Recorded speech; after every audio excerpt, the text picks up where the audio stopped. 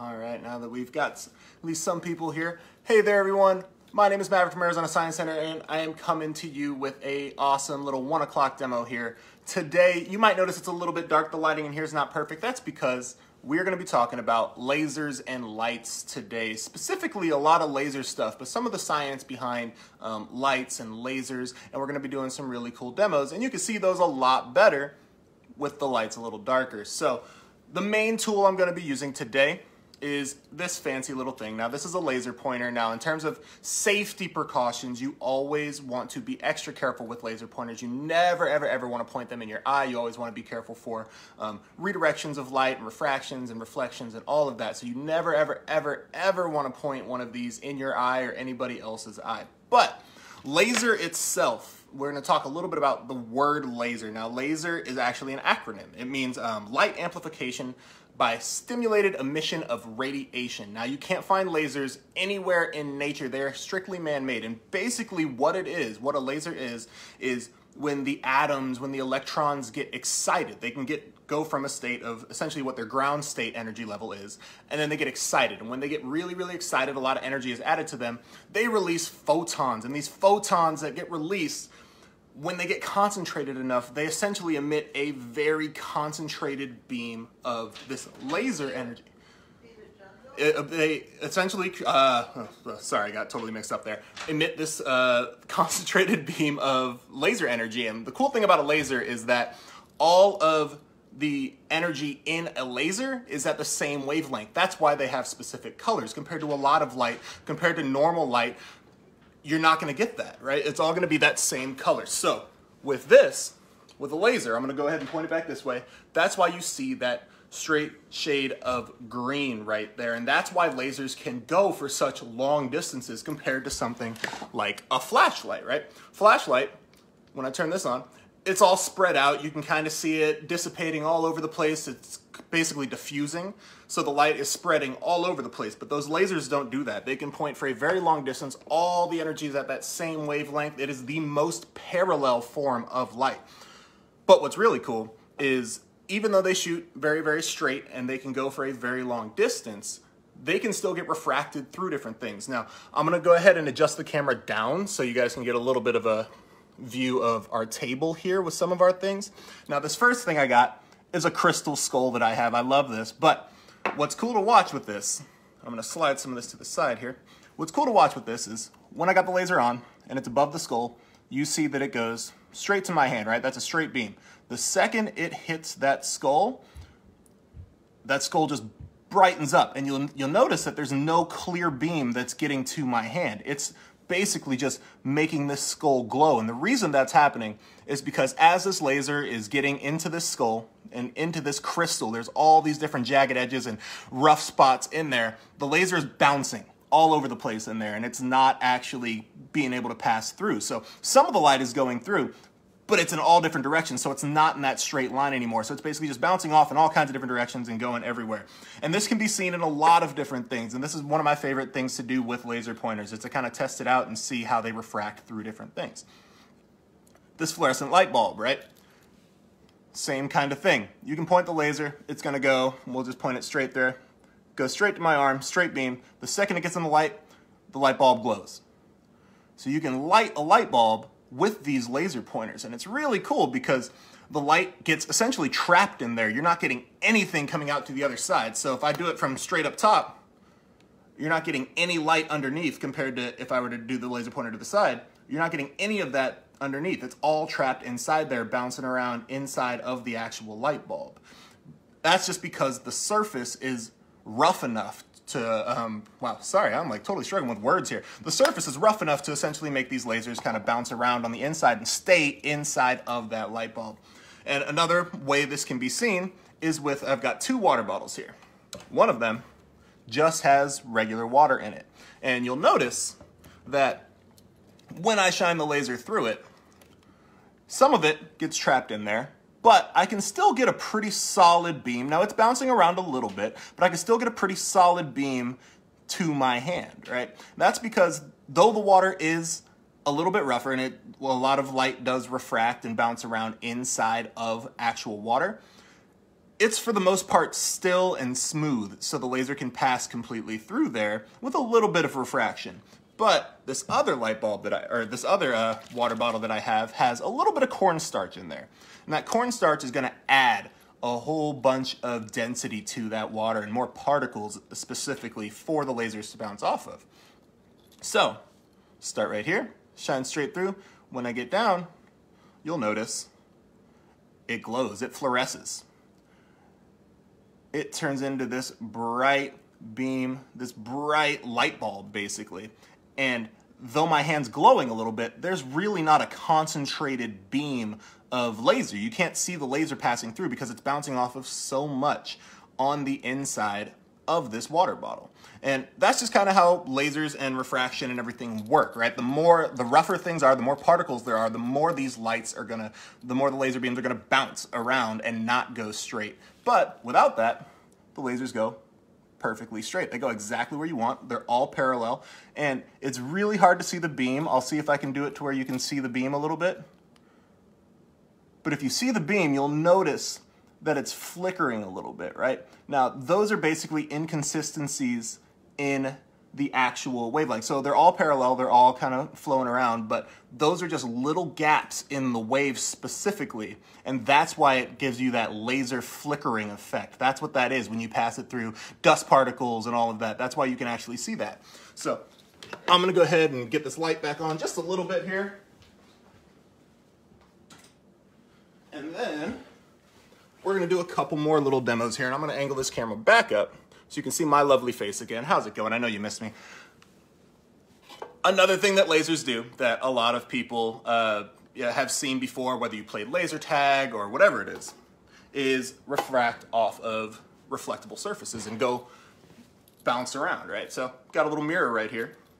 If I wanted to point it towards you, I've got my laser pointer, see, pointing this way, and then I can angle that depending on where I put the mirror all over the place. So if I was pointing it this way, got my laser pointer, you can see it's kind of bouncing off the screen.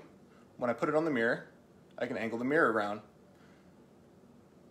and point the laser in different directions even though I'm not moving my actual laser. And that's because, like we were talking about the roughness versus smoothness, the smoothness of this mirror right here allows for that laser beam to just direct straight back in a specific direction compared to getting refracted all over the place. Because if I did the same thing with a flashlight, I can shine the flashlight on the mirror and you get a little bit of that because it's a little bit focused, but it's going to diffuse a lot more. And the more focused that beam is, the more like still, the more what is the word I'm thinking of?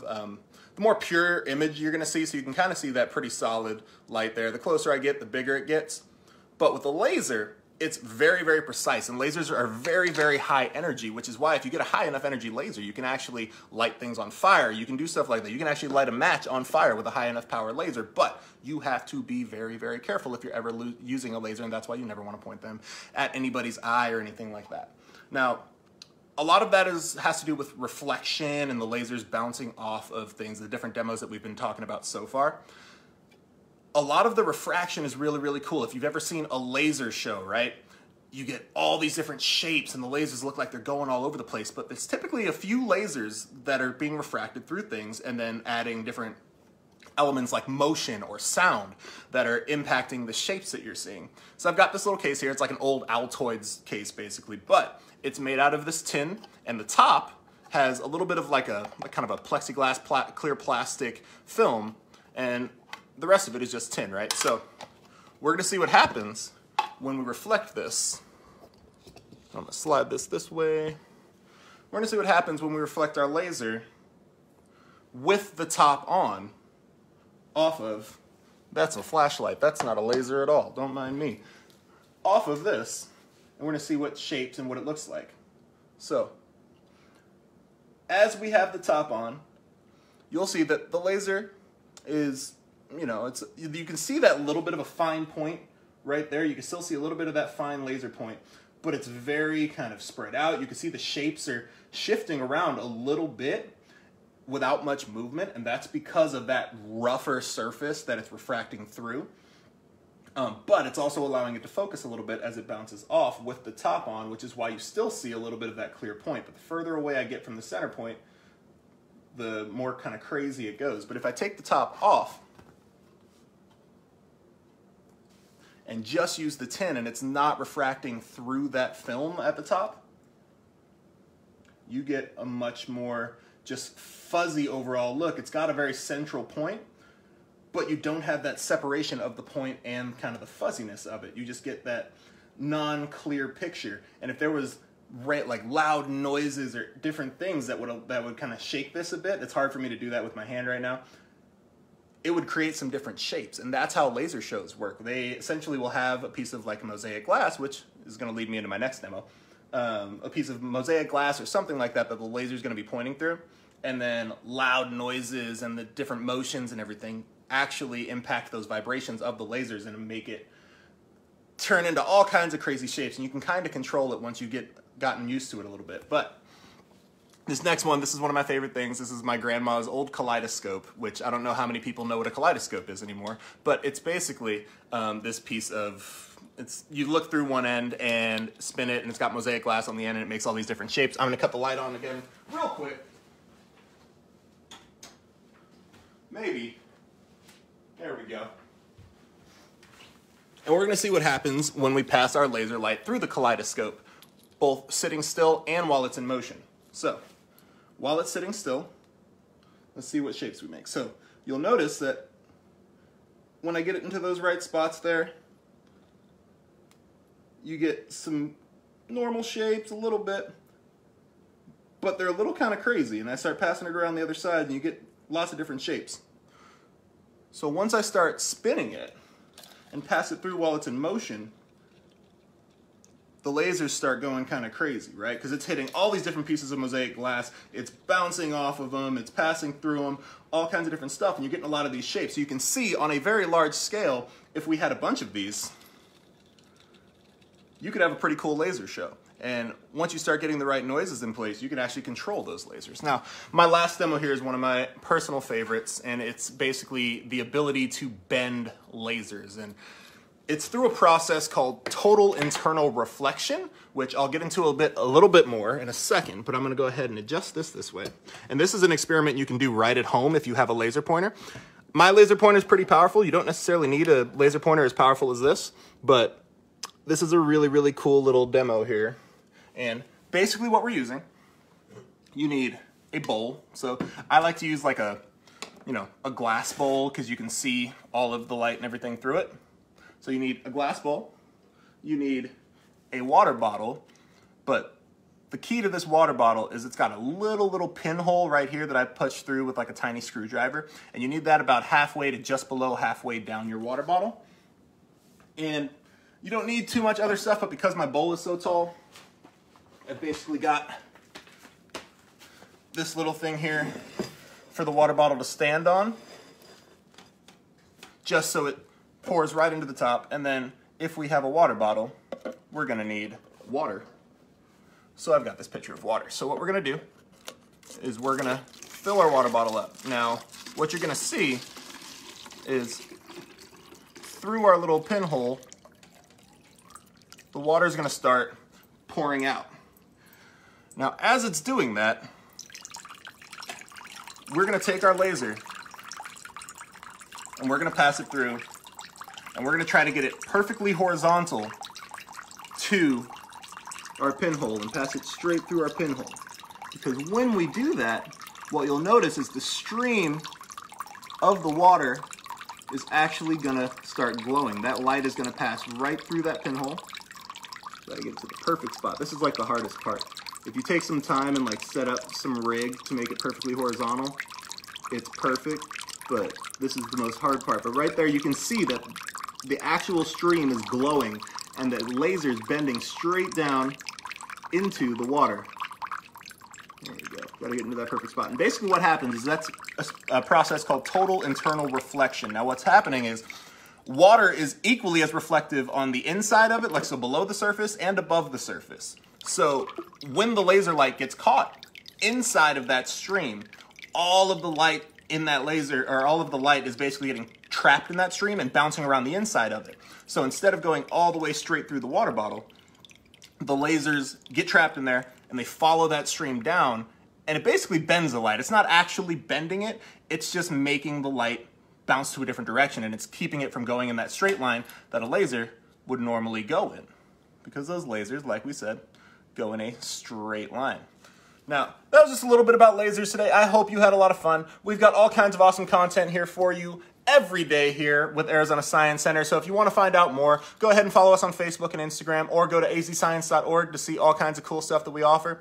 Hope you have an amazing rest of your day, weekend, everything, and see you next time.